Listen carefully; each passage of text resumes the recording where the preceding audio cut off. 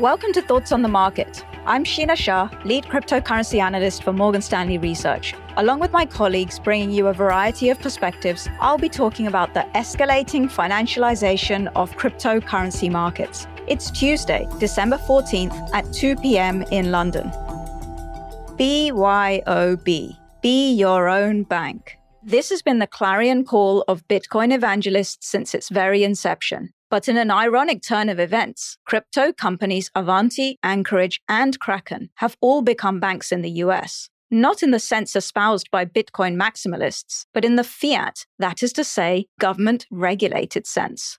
And regulators have shone much of their spotlight on the conspicuously outsized interest rates on offer to depositors through crypto lending. On the 10th of December, you could deposit a cryptocurrency called USDC with a company called BlockFi and receive an interest rate of 9%.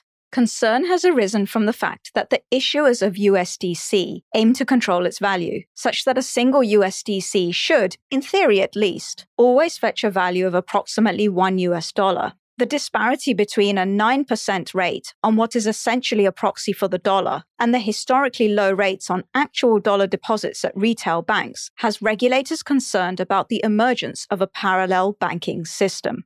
The irony here is that it was pre-existing banking regulation itself that played a hand in creating this high rate. Traditional banks had turned down crypto traders due to regulatory risk, and so these traders were forced to borrow from the crypto markets and offer lenders high rates of return.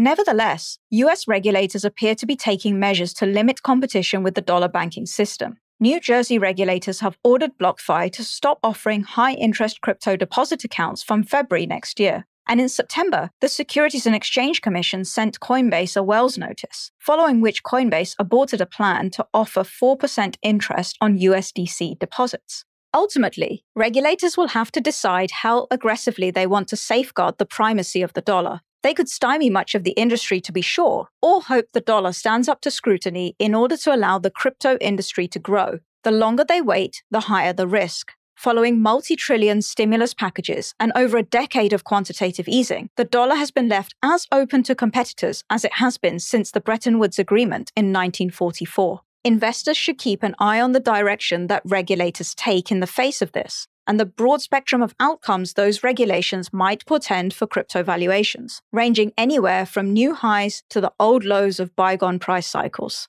The meeting of crypto culture and traditional banking regulation is a seminal moment for the crypto industry. I, for one, am excited to see how this interplay evolves. Crypto companies are becoming more like banks, just as traditional banks have themselves begun to offer crypto products.